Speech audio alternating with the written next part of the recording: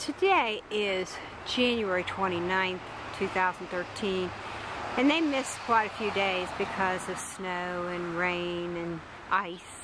So today was a pretty nice day. It was in the 50s, around 50 or so, and so they were able to work 8 hours on the roof today. So you can see this side is finished on here, hopefully, and there's 4 windows that open automatically on the roof if it gets too hot. 4 windows on each side.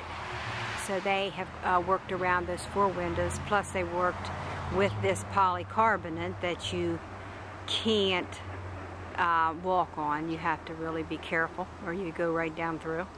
So they've got this one half done, and they have started on the other side.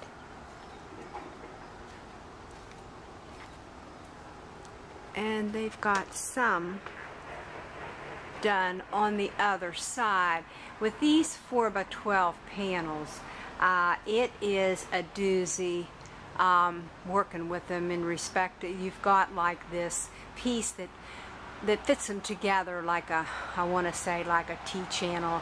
I'm not really sure what it is, but anyhow it connects them together, and then you have to use the screws and washers for this polycarbonate every so many feet, you know, to connect it to the 2x4s.